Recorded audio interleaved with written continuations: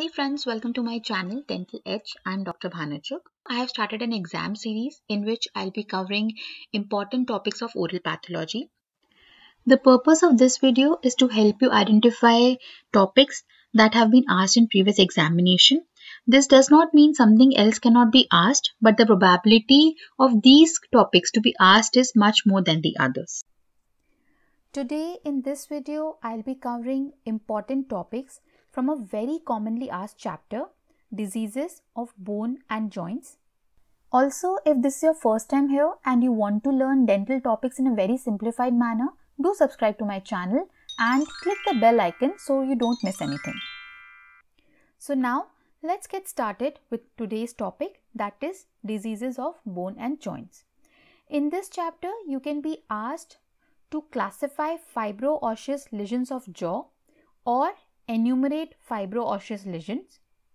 Then you can be asked to classify bone disorders of face and jaw.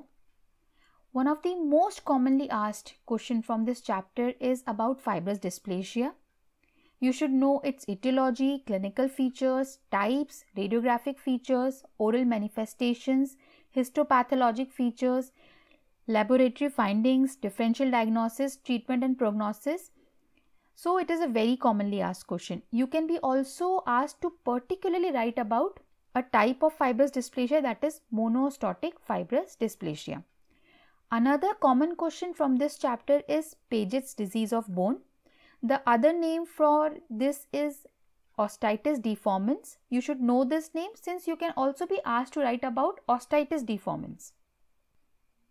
Then you can be asked to write about cherubism.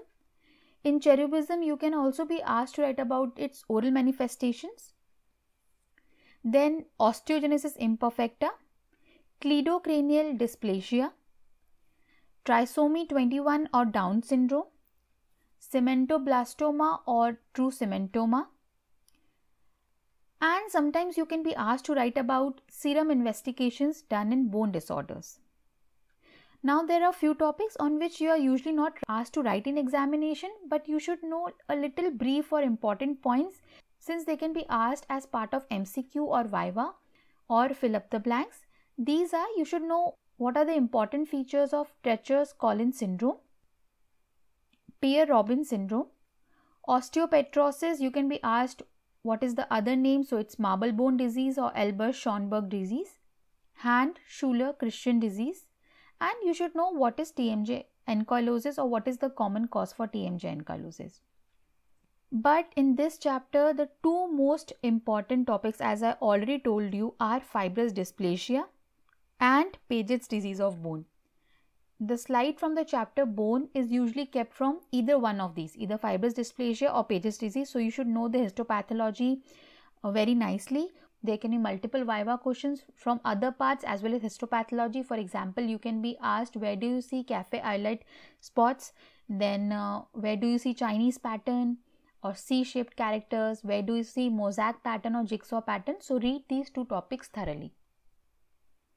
So friends, we are done with important topics from diseases of bone and joints.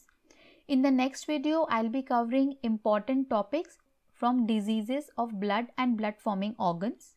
Also, I have already covered important topics from 15 chapters as you can see on the screen. I am mentioning the link below in the description box as well as here up on the screen. You can check them as well. Also friends, it takes lots of effort to make such videos. Your one like can give me lots of encouragement.